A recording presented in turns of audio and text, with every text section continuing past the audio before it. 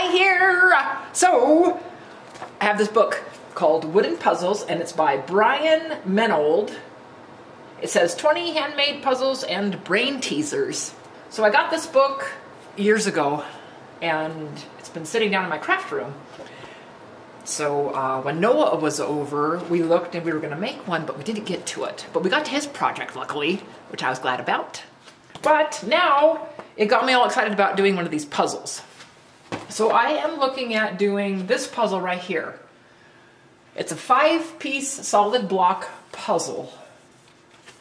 And it goes through the steps on how to do it, and then it shows you what it looks like when all the puzzle pieces, when it's apart.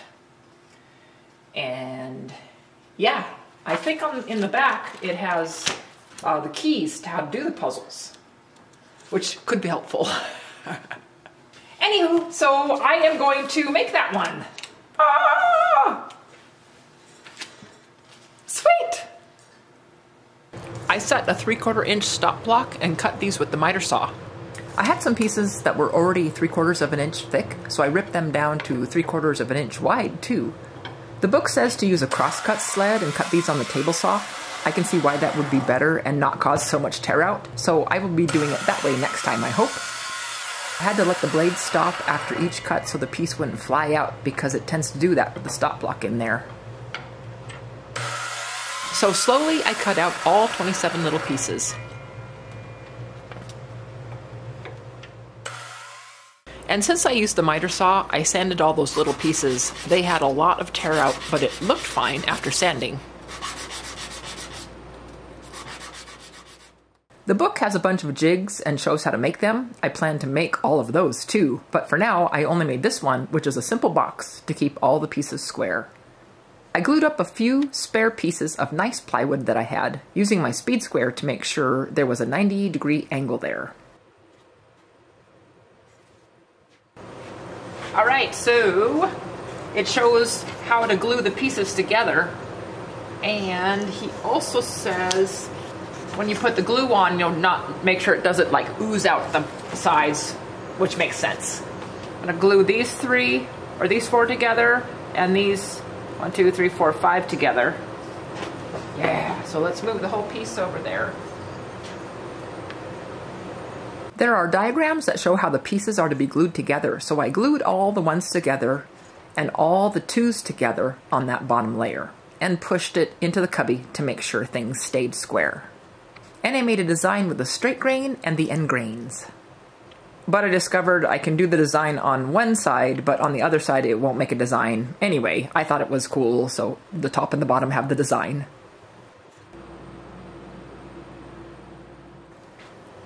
Then I saw on the next layer that there was a number 1, so I glued that in place. Then put all of the other blocks in place loose, just so I could square it up again. Then I saw there was a number 2 also, so I glued that one on too. And after that set up a bit, then I glued up all the number 3 pieces, and putting back the other loose pieces to keep it square again. And Wally came by to say hello and get some lovin'.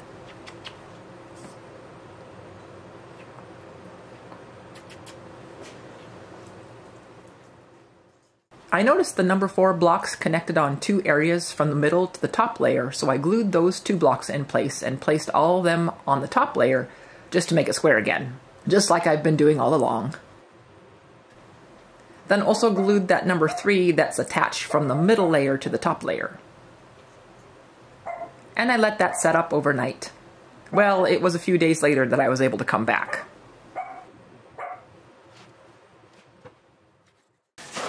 I'm looking at the puzzle here, and I've glued all of the bottom, and then I've done some of the middle, or all of the middle actually, and now I'm going to do the top layer, and I think I already messed it up somehow, because I had this pattern of end grain and the side grain, or long grain, and this should be end grain, but it's not, because it should be this.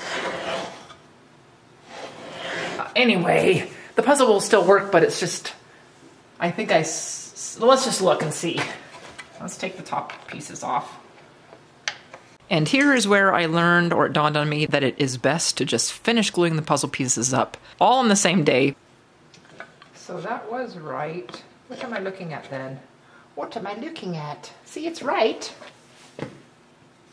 Because now it's been a couple days and I'm taking some apart and I'm getting all mixed up. Well, maybe it's fine. I don't know. I don't know. Let's just keep doing it. All right, so going back to...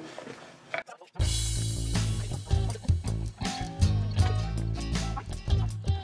right, so that is going to go like that. So 5. Let me glue this one on. And here is where I messed up because I glued a number 5 block to the first level when I shouldn't have. But this was an easy fix later.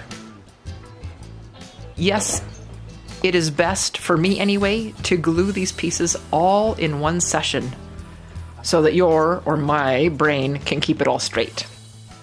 AGE gets to us all. Oops. No, no, no. It doesn't go on the bottom. Okay, it goes on the side. Okay, so it can go like this.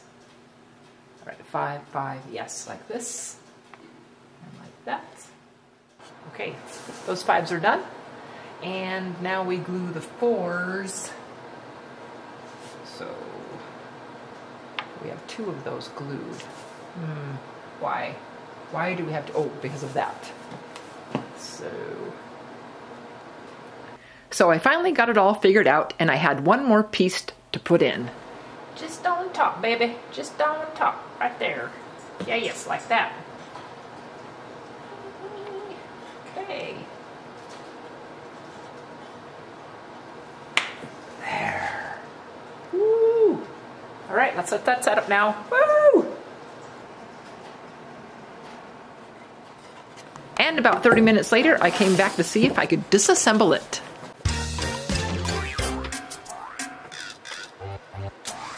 And I counted 4 pieces, and there should be 5. So I laid them out like the picture. And I found the odd piece. So I looked and I saw where the 2 were glued together where they shouldn't be. And it was that number 5 block that I had glued to the bottom layer. So I just cut that area apart on the little bandsaw.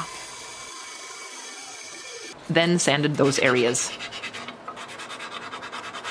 Okay, I fixed that, and here are the pieces. And now I have to figure out how to put it back together. And let me see.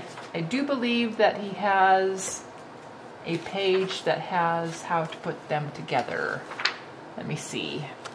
The solution is presented on page 140. So yay, let's go there. 140. Okay, here it is.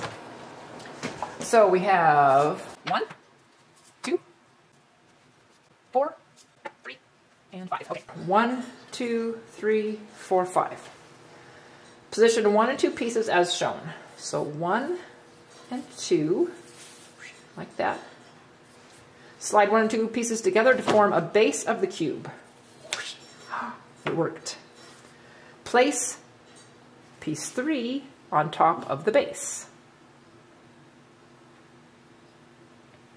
Like that, right? Piece 4 straddles the top. This was piece 4. Straddles the top. Oh, okay, like that. And piece 5 fits like that. Oh, man. Okay. That was hard. That was hard. Oh, no. Oh, no, it was hard. Okay, let's see if I can do it. So let's take it back apart. Okay. 1, 2, 3. Straddles it. And this completes it. Like that. Okay. Okay. Wow. Nice. All right, let's put a finish on it. Okay, I'm going to use my favorite, which is husband's wax. Again, it's the carnauba wax and mineral oil. And this says to add a wax, like a Johnson's paste wax, after you put the finish on.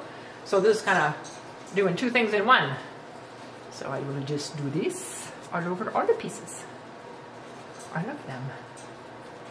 Ooh, I love it. Ooh, I love it. I wiped this on all the pieces and then used a clean sock to wipe them all dry. Then I used some canned air to spray out any of the wax oil mixture that was trapped in any little nook and cranny. Okay, put it back in order of 1, 2, 3, 4, 5, and let's see if I can do it. Do, and do, oops, like this. There, look at that. Huh. For my first one, not too shabby. Not too shabby. Yeah, cool. Put a shelf up so I could put my block on the shelf. There it is. If anybody's interested in this book, the wooden puzzle book by Brian Menold, I will put a link in the description box below. Oh, thank you, Bobby. So thanks for joining me, everybody, and we'll see you next time. Bye! Hey, so this was super cool to make, and I messed it up and got confused along the way, but it still turned out. The jigs in this book help to make the pieces super accurate, which would make it look better and make the pieces fit together tighter. But even without the jigs, I think it still looks pretty cool and works well too. So thanks for joining me, everybody. We'll see you next time. Bye!